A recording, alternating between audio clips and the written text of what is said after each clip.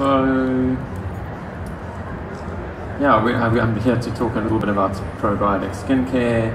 I guess what you're seeing behind me is a very simplified version of probiotic skincare. We're trying to explain to the consumer exactly what this is going to do for them. And it's not always easy to take a complicated story and push it into 44 seconds. But we have launched the world's first live probiotic serum, and I suppose that has certainly attracted attention, and I guess I'll explain a little bit about why we did that. The company was formed in 2002. I'm a chemist, so I was doing research on pharmaceuticals from plants that were indigenous to Africa, and we were taking actives from those plants and making new pharmaceuticals from them. And I found some of those that were applicable for anti-aging, and I started the company based on those ingredients. We're in the process of sort of updating our line, and at the moment we're launching the Esse Plus line. So that's the serum, and it contains 1 billion live probiotic microbes. We're also busy pulling Biome Plus technology throughout our line. Basically that includes prebiotics, which favor good microbes, probiotics that can actively change the ecology of skin, pH balancing, and we're certified organic as well. The brand has expanded very quickly over the last while, but I'm not here to speak about the brand. I'm mostly here to speak about probiotic skincare. So just to get through a few definitions, I'm really sorry I can't speak Swedish. I speak Zulu and Afrikaans. Okay, so a microbe is a single-celled organism. It's too small to see, and in 1 cubic meter there are 2.5 million of them. So 1 cubic meter of air. So they're everywhere, you can't hide from them, they're part of you. But a microbe is a single-celled organism that's too small to see. So it could be a bacterium, it could be yeast, it could be a virus, it could be any one of about 6 different families. Your microbiome is all the microbes that live in and on you. It's the sum total of all those microbes. And a prebiotic is a food that favors good microbes. And a probiotic in food is very easy. It's very easy to define. A probiotic in food is a microbe that is good for you, that's alive and can form a colony. So in food, a probiotic has to be alive. So in yogurt you will see an advert saying, oh, okay, these have live AB cultures. That means that those probiotics are alive and they can form colonies. In skincare, the definition of a probiotic is not quite so simple, but I'll get to that just now. So this understanding of a human being is quite new. It's an evolution of egocentric thinking. So we used to think that the world was flat because that's the way it looked, but it's not, right? And we also used to think we were at the center of the universe because our egos are very strong. So when we look up and we see things moving around us, we assume we're at the center, but we're not. And when you look at a human being, the assumption immediately is that, well, I'm me, right? My ego says I'm one thing. But we're not. We're a mix of loads and loads of different species that are all working together to keep one thing going. So this new look at a human being as an ecosystem has completely changed health and skincare, and will continue to change them over the next 10 years because these findings are very new. So Human Microbiome Project finished its first phase in 2013, and when I first read that, I mean, I'd been following this research and I still it took some time to process for me. Microbes contribute more genes that are essential for human survival than humans do. So the bugs that live in and on me are doing more for my well-being than I am with my own cells. And that's a fundamental shift in the way we understand being human. So there's an idea of how many genes humans contribute just versus the gut microbiome. I mean, you can see the amount we contribute is very, very small. Where are these microbes? They're basically everywhere. They're in our blood, eyes, skin, lungs. We are basically dependent on microbes.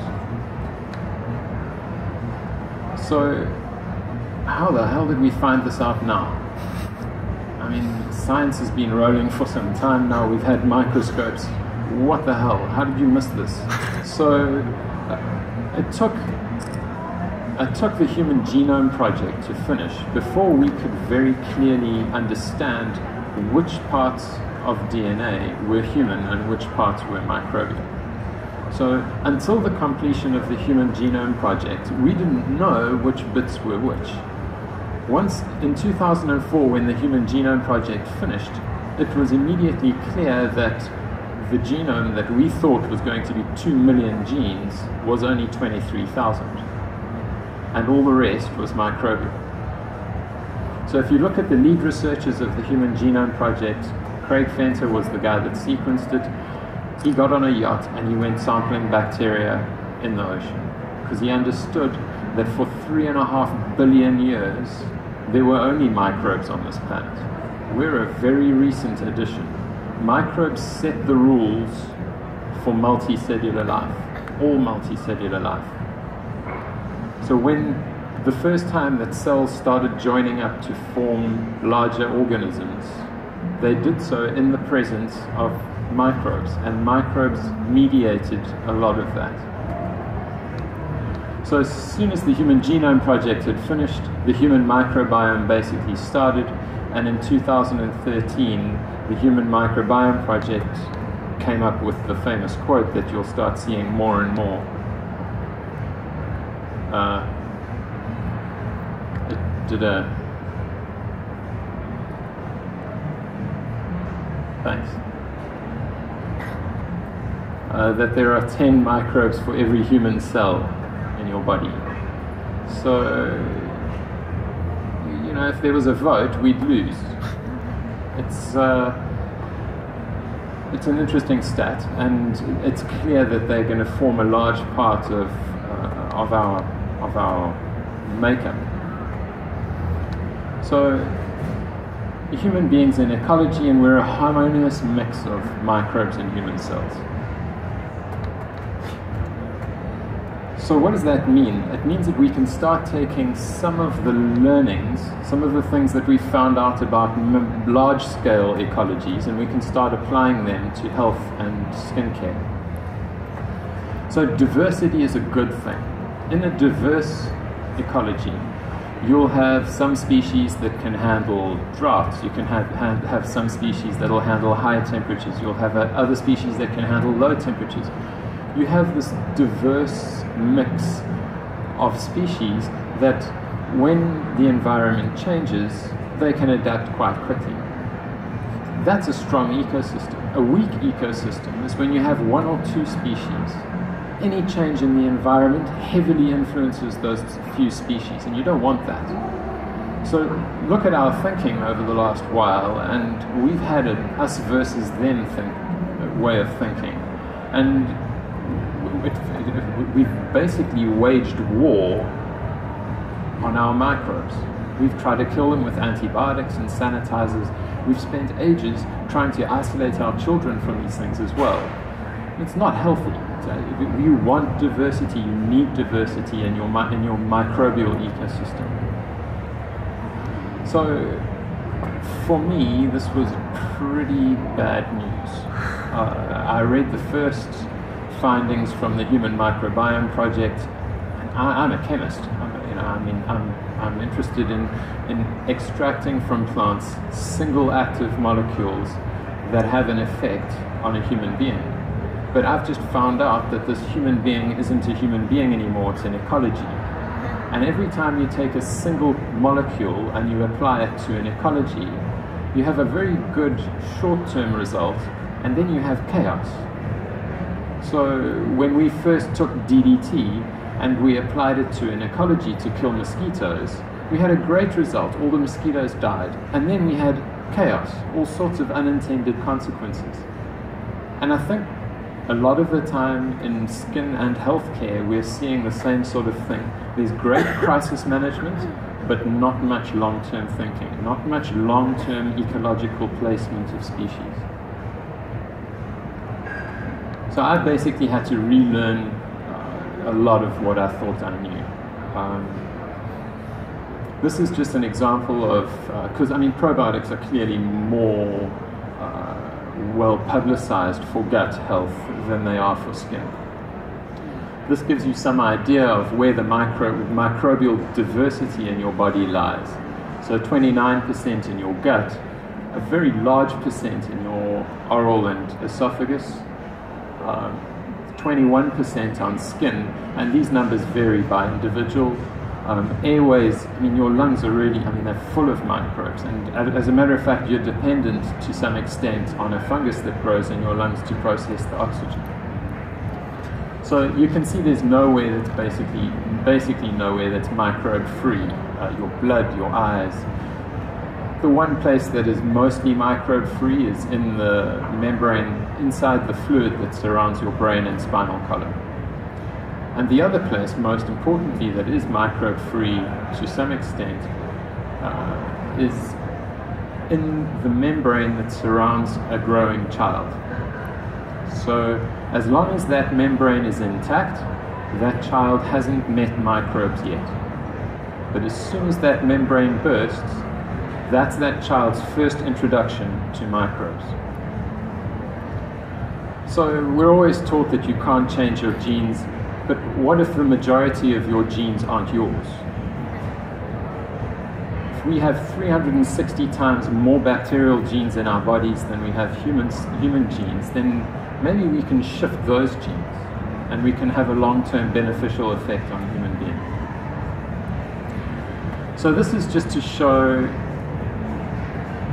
the effects that some practices have, and this is Sweden, so perhaps the cesarean section rate is quite low here, but that's not the case in countries that have privatized healthcare. In privatized healthcare, countries like the US and even China with its one-child policy, we have very, very high levels of cesarean section. So here you can see this is taken from a 2-week-old child, and it's the cheek skin microbiome. So look at the lactobacillus, that's the blue. On a normal birth child, you have massive dominance of lactobacillus. Look at the cesarean section child and you'll see a tiny percentage of lactobacillus. So the story begins about 5 days before birth. As the mother starts preparing for birth, and this has got nothing to do with mental preparation, your body knows its own thing. The microbiology in the birth canal starts to change completely.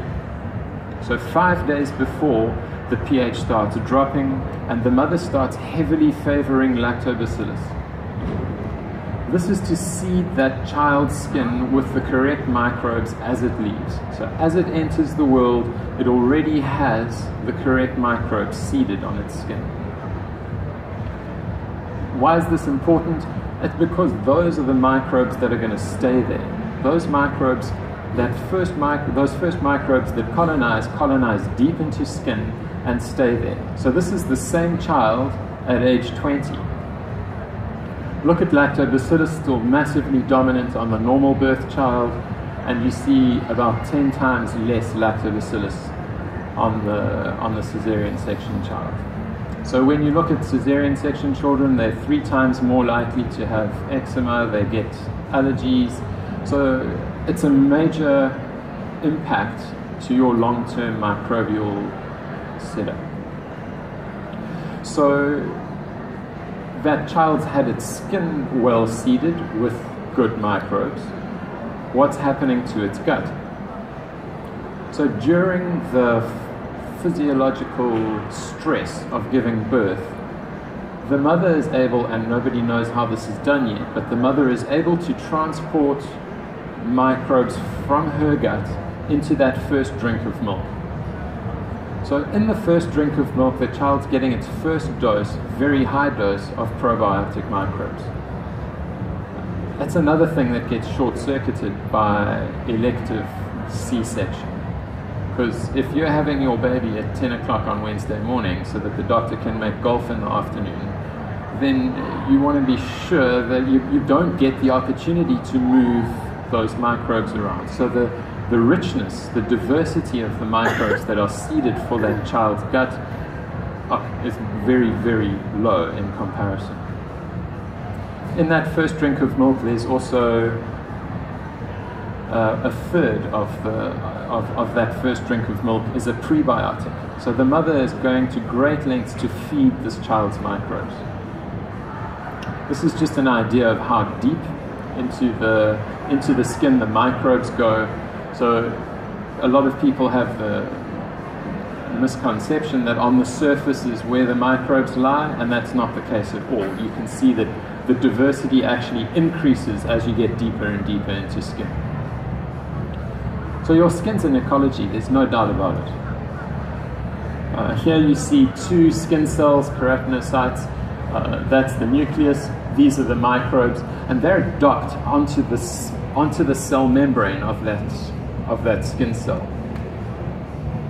It used to be thought that what the skin cell was doing, because we had this us versus them idea, it used to be thought that what the skin cell was doing is binding that microbe and killing it.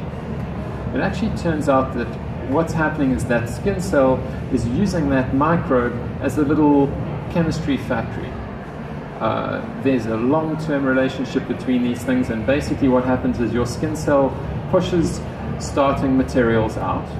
The microbe does the conversion and gets some energy out of the deal, and gives the skin cell what it needs out of the reaction.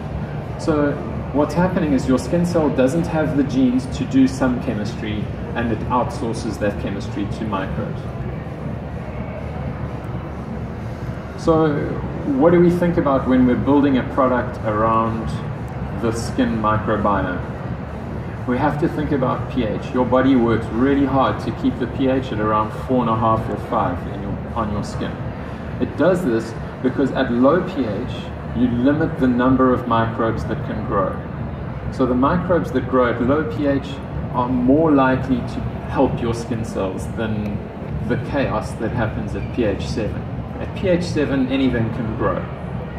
At low pH, you can at least squeeze the correct microbes in. So obviously pH balance all of the products, in particular the moisturizers that stay on. The oils that you use are really important. So if your skin has been producing oil all along and has been allowing the microbes in and on the skin to convert those oils into energy, then surely you want to mimic those oils as best you can so that you don't disturb the ecosystem. If you take a petrochemical oil though and use that instead, what happens is you see there's no nutrient in a chemical oil. So what happens is there's a drop in the total number of microbes. Your skin, however, is getting told, hey, there's plenty of oil, stop producing.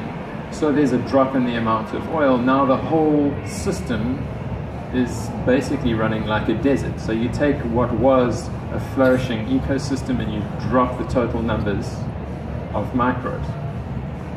Then when you stop using the product, there's chaos, because all of a sudden there's lots of energy because your skin starts producing oil again, and then it takes a while for the ecosystem to normalize. Another thing that we pretty much always use is prebiotics. So I'll talk very quickly about that just now. And the preservative system is very important because those preservatives are killing microbes in the product. It doesn't matter whether it's an organic product or any product. What if there's a preservative system? It's busy killing microbes in the product. So we consider very carefully how that preservative system will impact on the microbes when that product is used.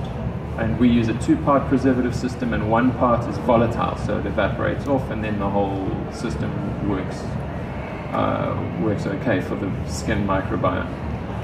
And then we use probiotics, but I just want to go through quickly what that might mean. So what's this going to do for skin? I think first we need to just quickly define what a probiotic is. How long do I have? We're okay. Cool. So in skincare there isn't regulation of the term probiotic. In food there is. Food, it has to be alive and it has to be able to form a colony. In skincare we've seen 4 different levels of probiotics. In level 1 they take a nutrient broth, so this is the way you grow probiotics. They take a nutrient broth and they let the probiotics grow. Then they filter the microbes off. So the probiotic microbes are filtered off and they use the soup that's left behind as a probiotic ingredient in skincare. Now that's fairly common and you can get good results that way. We choose not to call that a probiotic though. We feel that you need to use the microbe itself.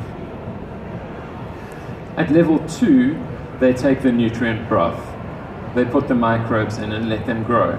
They filter the soup off, and then they take the microbes and they break them. They use ultrasound or bead beaters to break the microbes, and then they use the juice from inside those microbes, so that they use the cytoplasm. We use level 2 quite a lot. It's a convenient way to get probiotic products into relatively normal formulations that the consumer can work with. We can get really good results out of level 2, but it depends on on what type of skin you're using it on. Level 3, we haven't seen many brands using this at all. I actually haven't seen any yet. So in level 3, what happens is you take your nutrient broth, you add the microbe, the probiotics, and you let them grow, and then you heat that mixture to 60 degrees and cool it over 3 days. So you heat to 60, cool, heat to 60, cool, and what you end up with is whole microbes, but they're dead. Okay, they can still dock onto a skin cell, but they can't replicate. So we can still use those, and we do use that level quite a lot. We call those 2 levels probiotic extracts because we feel that probiotics should be a live microbe that can form a colony. So level 4, we have one product that has level 4 probiotics. We've used 3 different species of skin microbes to be able to change the ecology on skin, and those microbes are alive. We have 1 billion per milliliter, and they can shift the skin's ecology. So skin cells have docking spaces for microbes. Like I said, it used to be thought that that was to kill the microbe. It turns out that that's not the case. But there's competition for that space. So what will happen is if you don't get a good microbe in there, there's a reasonable chance that a bad microbe like Staphylococcus aureus or something nasty will dock onto that skin cell. If that happens, the lifespan of that skin cell decreases by half. So you want a good microbe on there so that the bad guy can't get in. This is what it looks like. So this is us adding probiotic microbes. And if you get good coverage, then there's no space, there's no food, and there are no docking sites left for that bad guy. So that's the way your probiotic